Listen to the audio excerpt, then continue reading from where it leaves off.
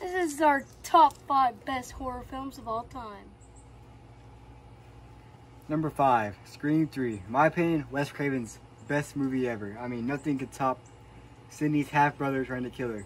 And let alone, no Randy. Randy was the worst character in the whole series, so I'm glad he's not in Scream 3.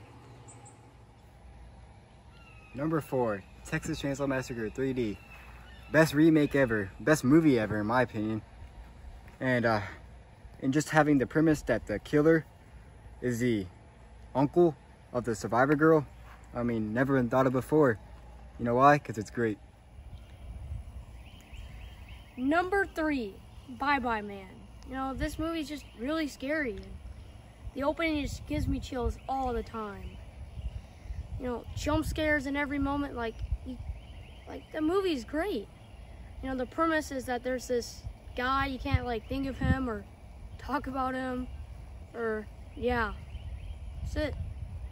And he kills people. Number 2, Maniac Cop. I mean, the premise is so simple.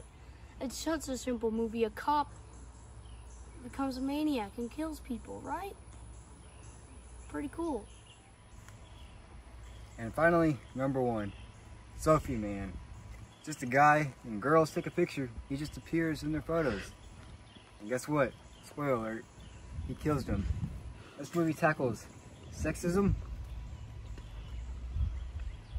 Yeah, and it's just a great movie all around.